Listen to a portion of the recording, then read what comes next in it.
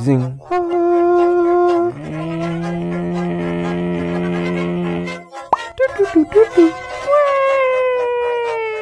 Bobino Productions.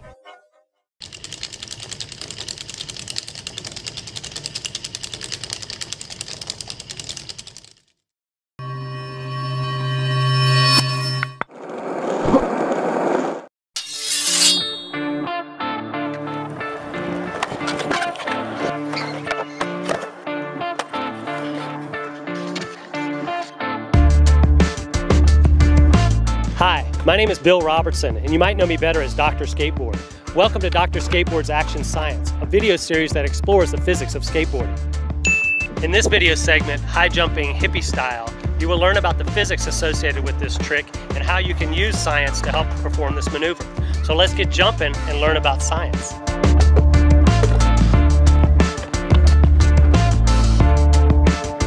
The hippie jump is also known as the high jump, where a rider moves along the ground to leap off the board over an obstacle. At the same time, the skateboard goes under the obstacle and the two join up on the other side. In order for the rider to actually make this work out, both the rider and the board have to be traveling at the same relative horizontal velocity. A longer skateboard is something riders may use because it allows for a bigger landing area. It also helps the rider because it allows you to go in a straight line at a constant speed.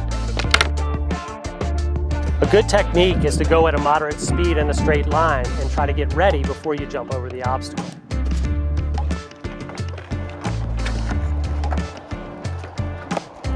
It can be helpful to position your feet towards the back of the board and to use the stability of the trucks to act as a point of lift as you push off the board to jump.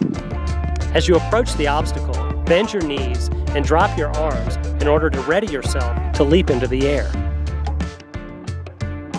As you leap in a vertical direction, it is important not to jump backward or forward, but to follow a simple parabolic motion up and over the obstacle.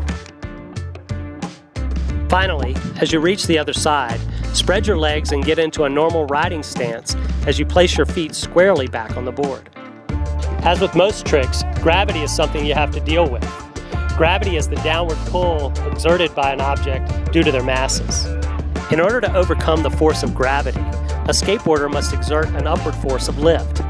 A skater doing a hippie jump has to push down with his legs in order to propel himself up and over the barrier. Additionally, a skateboarder must have enough forward thrust to also keep a constant horizontal velocity and overcome any effects of friction. To make a hippie jump a success, a skateboarder has to overcome gravity with lift and friction with thrust, all the while keeping the horizontal velocity constant.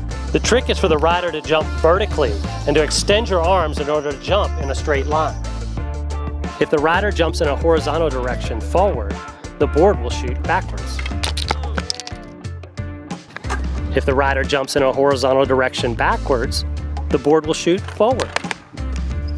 Since gravity pulls the rider in a vertical direction, this becomes, in physics terms, projectile motion. For the trick to be a success, the horizontal velocity of both the rider and the skateboard stay relatively the same value. The air resistance on the rider and the friction acting on the wheels is low, so these forces in effect don't slow the rider or the board down. As a result, the velocity of the board is approximately the same as the horizontal velocity of the rider. This allows the skateboarder to land back on the board and for the trick to be a success.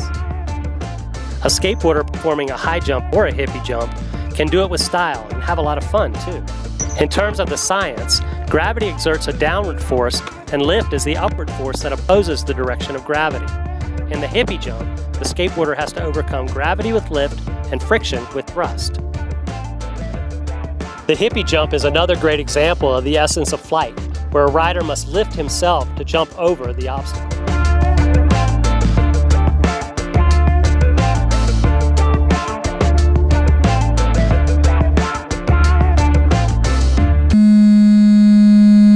Bobino Productions.